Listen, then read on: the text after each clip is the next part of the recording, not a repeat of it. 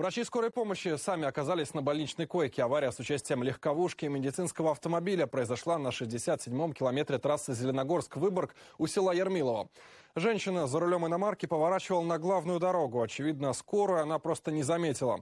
При столкновении предполагаемая виновница ДТП, а также 25-летний врач получили тяжелые травмы и были госпитализированы. Еще двум пассажирам легковушки повезло больше. Их увезли в больницу в состоянии средней степени тяжести.